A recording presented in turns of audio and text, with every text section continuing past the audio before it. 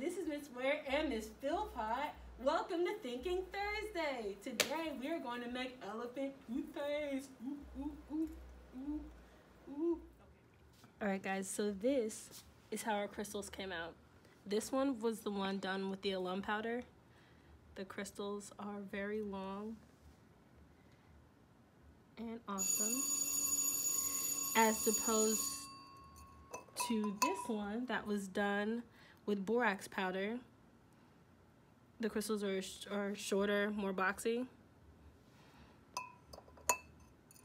And these were done with salt, and they're really small.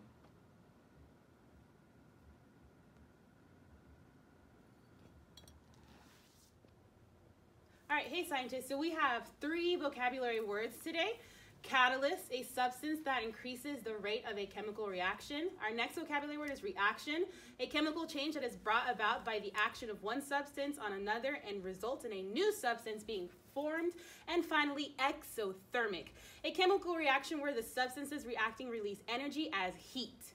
All right, so as far as materials, you are going to need some yeast, which is going to be our catalyst.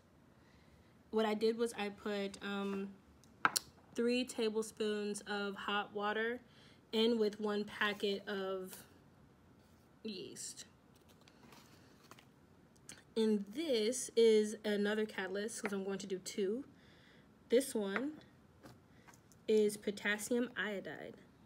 You dissolve these in the same amount of water. You need soap to catch the gas from the reaction. You need hydrogen peroxide. You need food coloring. I have green, red, and blue. And you need things to put all of it in. I'm using a graduated cylinder. And I'm also gonna use a beaker. Boom. Alright, so I'm going to add the hydrogen peroxide, foist.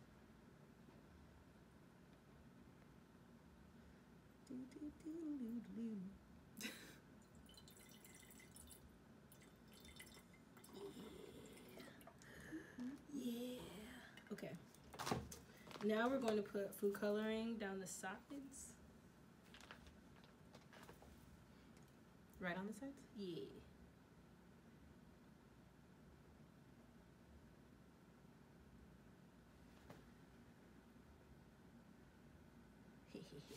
Yeah.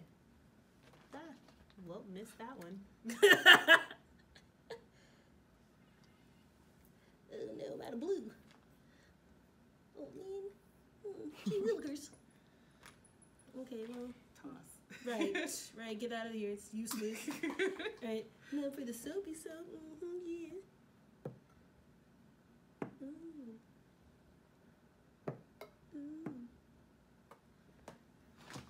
Alright, now, our catalysts. Did you drop the... Oh, never mind, I'm good.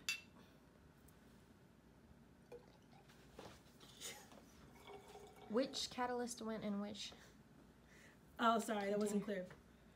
The yeast went in this one, and the potassium iodide went in that one. The cool thing about potassium iodide is that if you raise the potassium concentration, like, what is this, hydrogen peroxide concentration, it actually makes it like a really intense reaction with like lots of heat giving off, and it's really cool. If you did the same thing with the yeast, it's too hot for the yeast, so it wouldn't do anything. It smells great. It smells really gross, but it's pretty cool. Gross. If you do this, because it's so big, I'm smelling a bunch of yeast. That smells gross.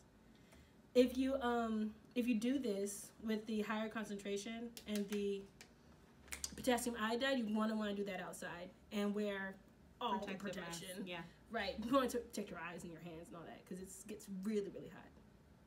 So I'm going to explain the science behind our experiment. Hydrogen peroxide has oxygen in it, and the water as well has oxygen in it. So that's going to be our base for our experiment. When we pour both of them in, we want to create an experiment or reaction where the oxygen will come out. To do that, we use our catalyst, which is going to be our substances in these two beakers. We use yeast and we use, what was this called?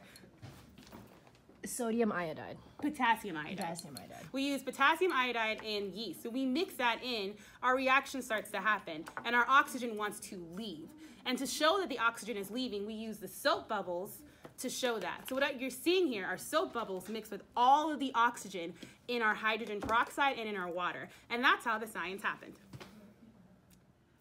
So what I don't get, though, is why is it called elephant toothpaste? Well, I'm glad you asked. So it's called elephant toothpaste because it looks like a huge tube of toothpaste being squeezed out. Enough for, say, an elephant. Ah! See what I did there?